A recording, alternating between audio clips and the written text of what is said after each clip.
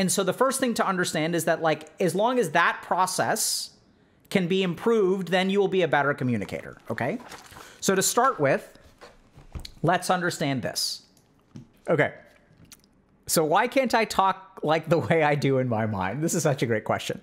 Whenever I'm in my head rehearsing speeches or conversations, I talk so eloquently and articulated, but when it's time to speak to, when it's time to come to speak with my mouth, I end up stumbling, stuttering, or forgetting what I'm saying and about to say. It happens to me a lot, to the point where I don't want to speak sometimes, and I wish I can talk like that attractive Chad inside my head. I do have anxiety and fear of judgment, along with ADHD, in case that affects it. Why does this happen, and how can we train to overcome this? Does it have a term? What a great question. So, a lot of times, we think thoughts in our head. And the thoughts in our head are so pure, so clean. They make such perfect sense. And then our beautiful mind is like, hey, let us share this brilliance with the world. And then something happens somewhere between the brilliance in your mind and the words that come out of your mouth. Something gets super garbled and it comes out like a hot mess. And then people are super confused because they're like, why is this happening? I understood it. It made so much sense in my head. I understood it so well in my head. Like, what happened? Okay? So, we're going to talk a little bit about, why this happens. So to start off with, we have thoughts that are kind of perfect in our head, right? So let's start with this. Like, what part of our brain dictates speech, right? So we have, like, our left hemisphere is very speech oriented. We have something that I'm just going to go ahead and call the linguistic cortex. So we have a part of our brain that, like, chooses words and formulates, like, how to say things. But the interesting thing is that thoughts are not restricted to the linguistic cortex, right? So for example, we have the default mode network, which is the part of our mind that gives us the capacity to self-reflect and is hyperactive when we're depressed. So when we're beating ourselves up in depression, oh, I'm stupid, I'm dumb, I'm this, people don't like me, people would be better off without me, everyone would have more fun at the party if I wasn't there, like all these kinds of thoughts, those are not coming from the linguistic cortex, right? Those are coming from your default mode network. We have a limbic system, we have frontal lobes, we have all these different cortices that will manage things like risk assessment and anxiety and mathematics. We have all these different parts of our brain that think. We also have empathic circuits of the brain, right? Which are like, help us understand other people. None of those things are the linguistic cortex. So the first thing to understand is that when we have thoughts, they exist in all these different parts of our brain.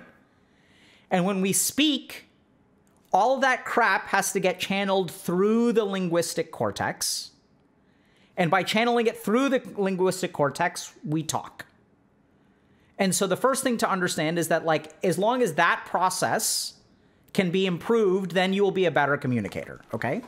So to start with, let's understand this.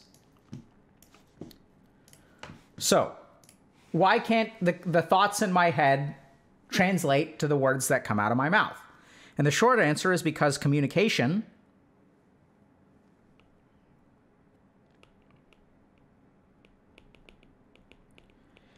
is a skill. So, there are all kinds of other things I can do in my head besides think, right?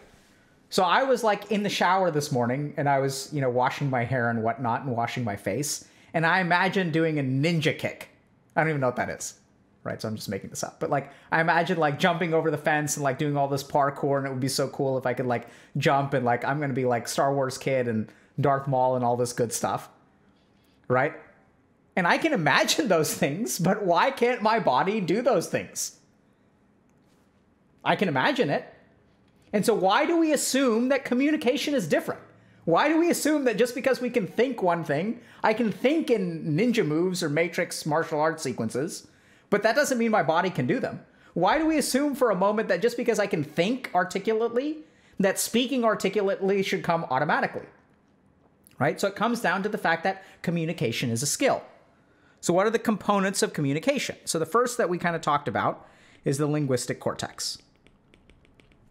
So if you want to be an effective speaker, you have to like work on the neurons that translate thoughts into words. And we know that people do this, right? So like we know, for example, like if you're an author, or let's say like you do creative writing. So I'm just going to use writing as an example, where you can have a scene in your head. You can even have the words in your head. He walked into the room and he was, you know, covered in sweat. Like you can like think that and then you write it out and it's like, that doesn't convey what I want. Right? So like getting stuff through the linguistic cortex takes practice. So then people may wonder a little bit about, you know, so what are some of the ways in which you can do this? So the first thing that you can do is you can write stuff out. I don't know if you guys just noticed, but what did I just look at? Did y'all notice? What was I looking at? I did this. I was like, what was I looking at? What do y'all think? Right? So I've written things out. And so as I write things out, it clarifies things in my mind and facilitates the process of getting the thoughts in my head out the linguistic cortex and like through my mouth. So it's interesting, right? So you can write things out. So I sort of also recently discovered, or like not recently, but somewhat, you know, maybe a year or two ago, that part of the reason I'm successful on stream is that I spent about 10 years like trying to write a book and it was crap. So like the book sucked. But what happened during those 10 years is I clarified a lot of my ideas. So when you write stuff out, you know, you can go through the process of clarifying ideas. And so the clarification of ideas can be done through writing stuff out, but I also do this in terms of like verbal communication without writing things out. So let's say I've got a patient with narcissistic parents and the holidays are coming up. So when they come into my office and they're saying, I'm anxious about the holidays, I don't want to see my parents, I know they're going to fight about this, or they don't have to be narcissistic, they can be like regular people, but they're just going to ask me, when am I going to get married? And like, I don't want to have that conversation. And so there's a lot of stuff that they can tell me in their office, right? They can say to me like, hey, like I want to say this and I want to say this and I want to say this. But when it comes to actually talking to them, it's hard. So what do? We role play, right? We're like, okay, so like, tell me what you would want to say.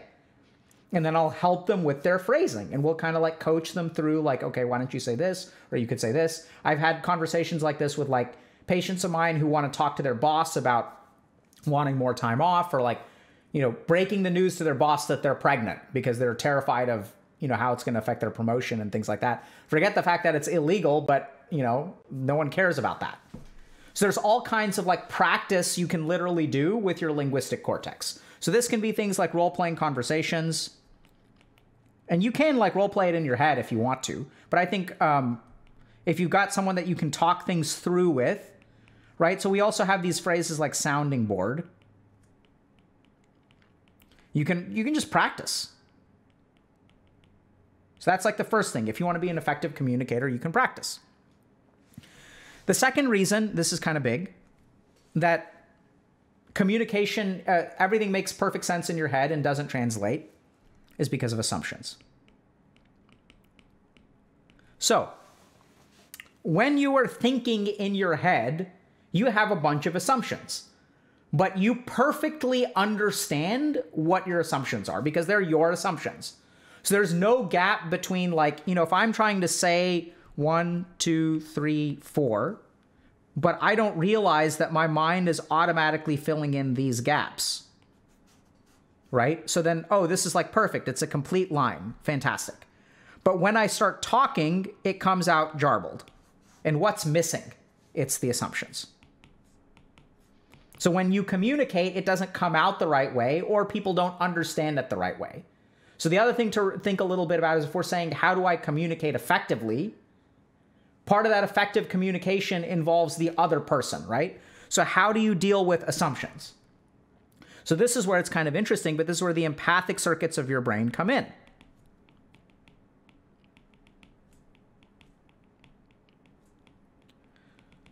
So even authors do this, right? Because like when an author is writing something, they may know more of the story than they want the reader to know.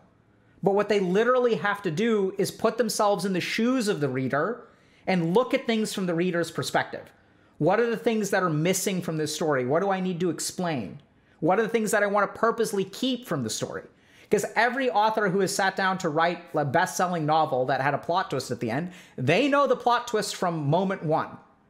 But it's their ability to empathize with the reader that allows them to put in the plot twist. Because for them, it's not a plot twist. It's all figured out. Like, they know everything right at the beginning, right?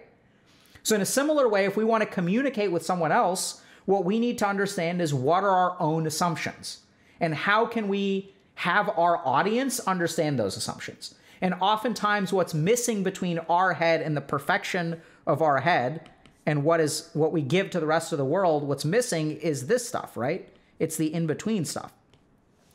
So as we learn how to be more empathic and we think a little bit about our audience, we will start to be better at communicating. So I know this sounds kind of weird, but like, I'm a psychiatrist, right? So like, what is my job? What have I trained myself to do? What I've trained myself to do is put myself into someone else's shoes. Okay, what's going on in this person's head? It's not about who's right and who's wrong. If I tell this person, hey, your thinking is wrong, GG, this is what you should do. Just get up every day. Like, I wouldn't be successful at all, right?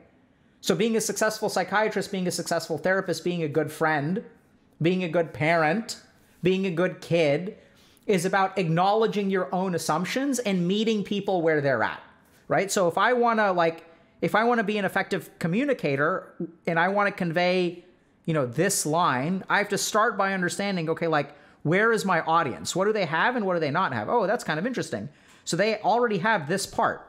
So actually what I need to say is this part, which is very different from what I was envisioning. Because in my original vision, I only needed this, this, this, and this.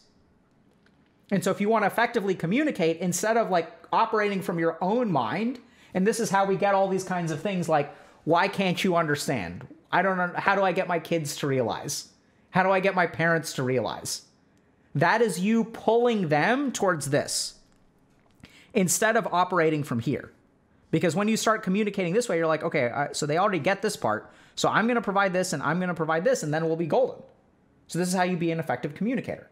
So if you want your thoughts to translate in a way that lands well with other people, it involves your empathic circuits of the brain. Okay? So in short, we've got a couple of things to think about. So if your problem is, why can't I talk the way I do in my mind? The first thing that you've got to understand is that being able to convey the thoughts out of your head is a skill. So it can be practiced. Like I can imagine a drawing, but I can't make a drawing. I can imagine doing gymnastics, but I can't do gymnastics. There are all kinds of things I can imagine in my mind, and your thoughts, like, communicating is no different. And so this is a skill. And what are the components of the skill? Okay, just to kind of summarize. Number one is training the linguistic cortex. Right? So everything's got to come through the linguistic cortex, whether you write or you speak. So this can involve things like writing things out. Right? This can involve role playing, even rehearsal. Right? So these are examples of essentially practice. They're practicing a skill. The second thing is it comes down to assumptions. So the biggest gaps in our thinking are assumptions. So like we just don't realize what other people are missing. And if we want to be effective communicators, we need to engage our empathic circuitry and understand what does someone else understand. We need to start there because our communication is going to depend on their understanding, not our understanding, right? To bridge the gap between where they are and where you are, I'm trying to drag people over here. Why don't you understand? Why don't you understand? Why can't you understand? Why can't you understand? My boss doesn't understand. My girlfriend doesn't understand. My boyfriend doesn't understand. My dog doesn't understand.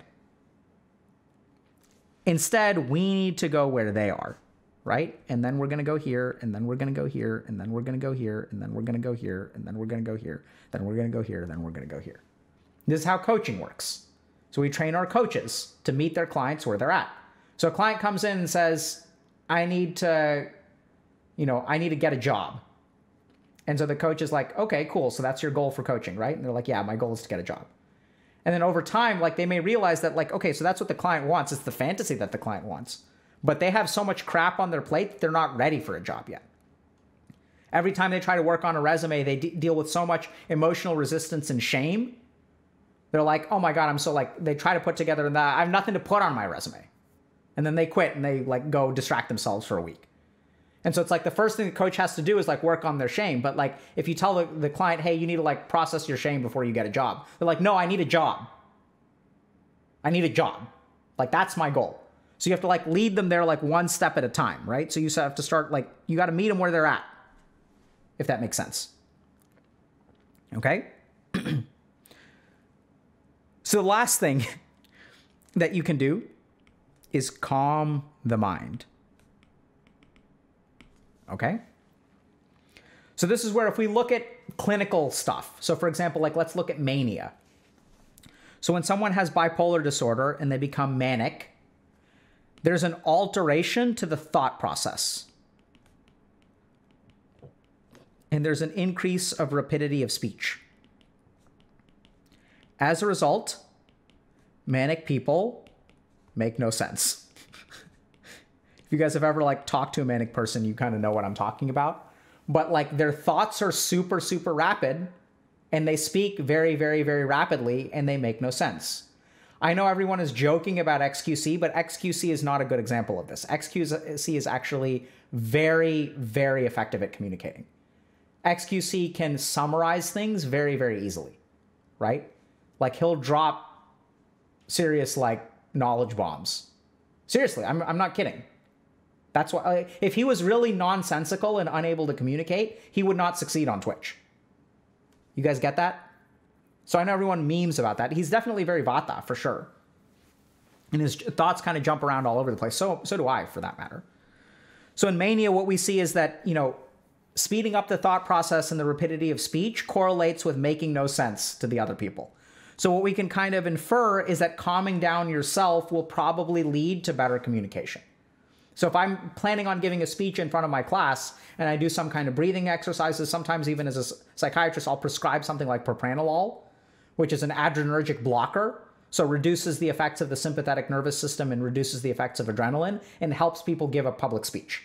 What are we doing? Propranolol is literally a drug that slows down the speed of your mind, the speed of your nervous system. And as a result, people are able to communicate more effectively. So calm the mind and slow things down is the last thing. So you can do breathing exercises, et cetera, et cetera. So if you want to be able to communicate effectively and you want the stuff in here to come out of your mouth in a way that other people can understand, do these three things. Practice with your linguistic cortex. Focus on assumptions and think about their point of view so that you can structure your communication to be more effective. And calm down the mind and slow down a little bit. Questions?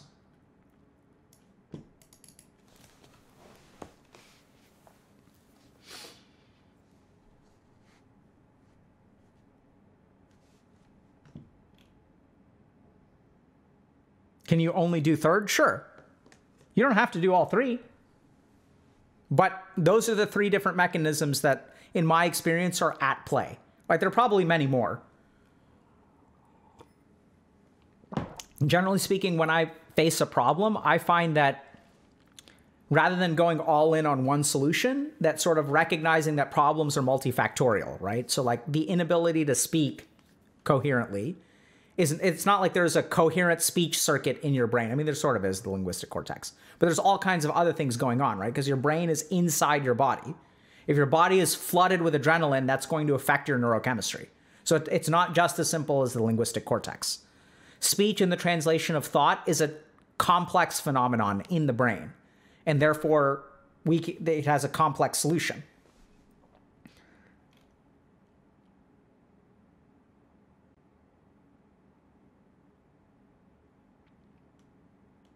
Do you think it's possible for people to rationalize their thoughts they can't say through expression, arts, music, math problems, sports, free-form games? Absolutely. There's overwhelming evidence that that is the case. So for example, if you look at things like art therapy, not only can you like rationalize your thoughts, you can even heal the mind through some of these things. So we assume that therapy involves one human being talking to another human being, but there are all kinds of other things that you can do through music, through art, that will like emotionally process stuff. So there's strong, strong evidence of that.